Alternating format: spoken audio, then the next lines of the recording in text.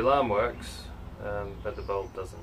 They guaranteed that it would work on our setup, but it's not. I'm going to call them, actually. That's going to be the first step. Okay, your stuff doesn't work. No, it didn't light at all. Right. Yeah, that's what I thought. Yeah, okay, I'll do that.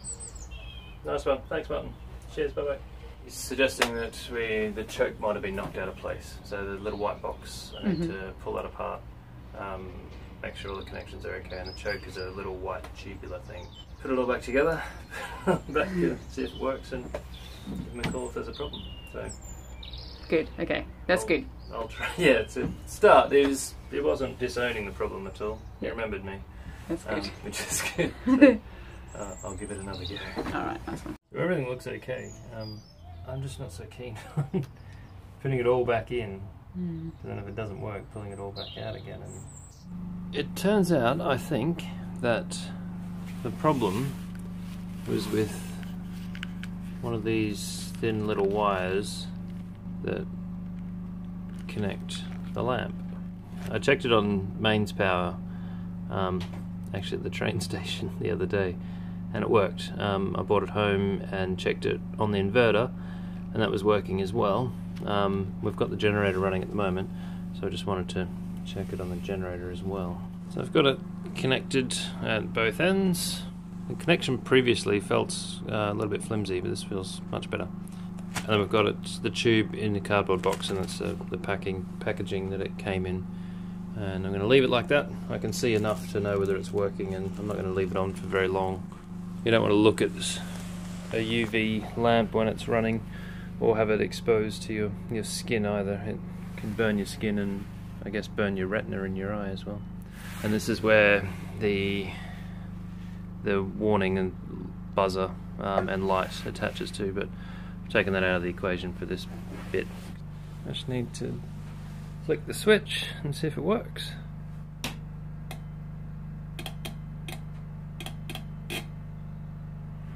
So making good sounds as the bulb lit.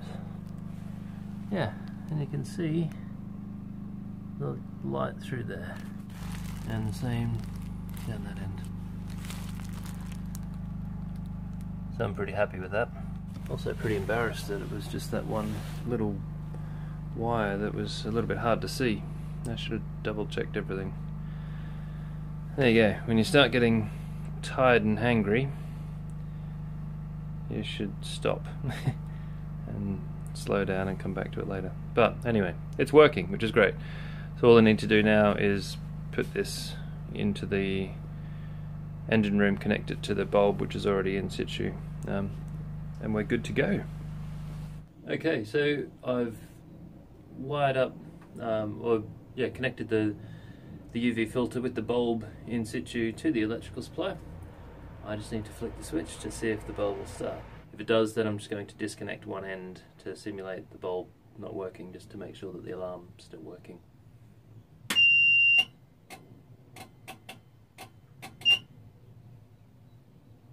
Okay, that did both.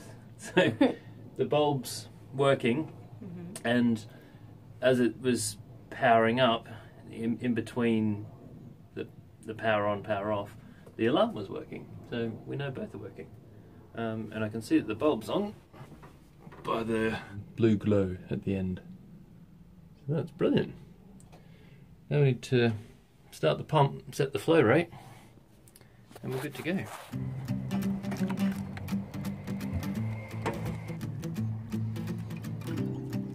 I think all I'll do is just run it through this to start with. Get the flow rate right, and just let it run for maybe 5 minutes. Into the river. Yeah. Yeah. It's just out of the pump and the water's coming out through the hose, so that's a good sign. So it's running at about 21, 22 litres a minute. So I'm just going to tell Corey to lower it down. So it's kind of dancing around like 16.85 and 17.15 litres a minute. Yeah. That's pretty good, isn't it? Yeah. It's rated for 52 litres. I wish. Well, it is, and we're just providing that both readings. Yeah. So I think 125 the lever out.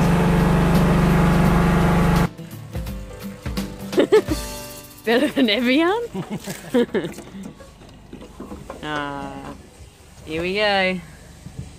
You did it, baby. Yeah. Let's hope the tests come back okay.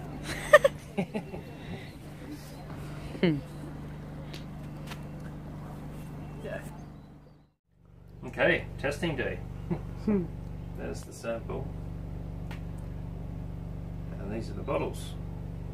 Just need to follow the instructions and put the right amount in each bottle. Some of them don't have anything in it, some of them have got... This one's got sodium thiosulfate. Can't get too much of that. Sure. Do you have to put different amounts in different ones, did you say? Or doesn't that matter? This one I don't think it matters, but others it does matter, yeah. Fill bottle, leaving small air gap. I don't know what small is. Yeah. So that's small air gap. Looks small enough to me. No air gap, fill to overflow. Yeah. Do not overfill.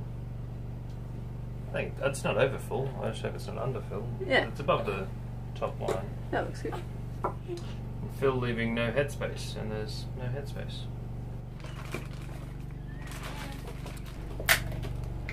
And so we've organised a courier, and it has to get there within a day, basically, doesn't it? Within 24 hours is the idea.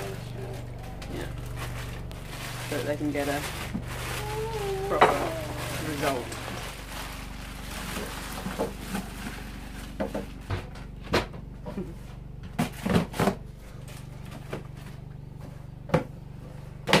So it should be 2 weeks before we get the results back, though, hey? Yeah. Cool. Nice. Let's go.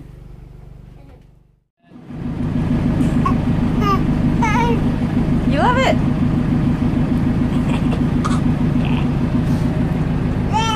We're on our way to meet a guy about some gas.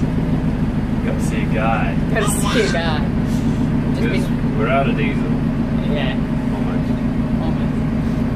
Yeah. We can't put our radiators on. But we're just navigating all the rollers on the river after Corey's had his arm down around the prop. It was freezing cold. Yeah. We had a Blue tarpaulins, they almost should be banned. We've had so many of them wrapped around our prop. Yeah. It's ridiculous. Yeah. So, here we go. That's the guy. Oh, you can't see it, but Daddy's filling up the tanks. Just picked up our crate. It's massive and it's really heavy. Not quite what I was expecting. I was expecting a pallet wrapped in plastic or something. Yeah. If we can get it home, we've got some good plywood that we can use and some other firewood we can burn. Yeah? I'm just not sure how we're going to get it home. Yeah, we've just got here on the train. We're going to try and get it back either on a train or... We were thinking cab, but not so much anymore. 150 kilos. That's what the freight ticket said, it was 150 kilos, yeah. Yeah. I think it's probably not far off. And Ollie's getting tired. Ollie's had enough, yeah. Haven't you, buddy? It's bedtime. Oh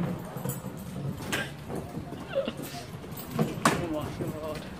The guy from the kebab shop's trying to help fix our broken wheel.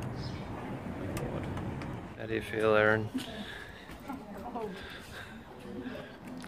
Failed battery pickup. We've got a man coming tomorrow. 2 men coming tomorrow instead. And right now we've got 2 hungry people and a baby who's tired and awake. Well, it could be raining. Ollie and I just hanging out, waiting for the men with the van, with our big crate. We couldn't get to Hertford this morning because our train was cancelled. Classic, of course, why not?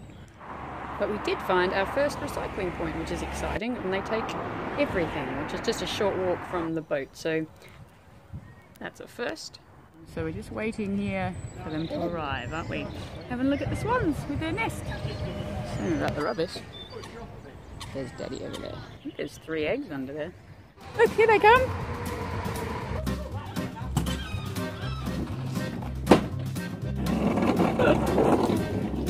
Crazy. Just here would be perfect. The same day, a man with a crane turned up and delivered a cubic metre sack of logs and just dumped them at the end of the towpath for me. I have no idea how to get this home now.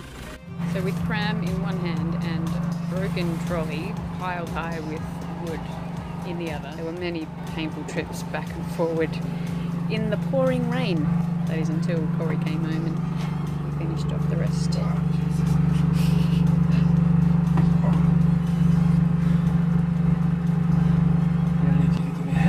Okay. Our new lithium batteries.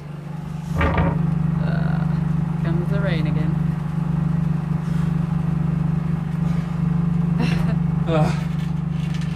And a new project begins.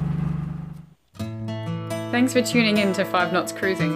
If you enjoyed the video, please give it a like, as it really helps us to get our video out to more viewers. We'd love to hear your feedback, questions and ideas, so please drop us a line either on our Instagram page or YouTube.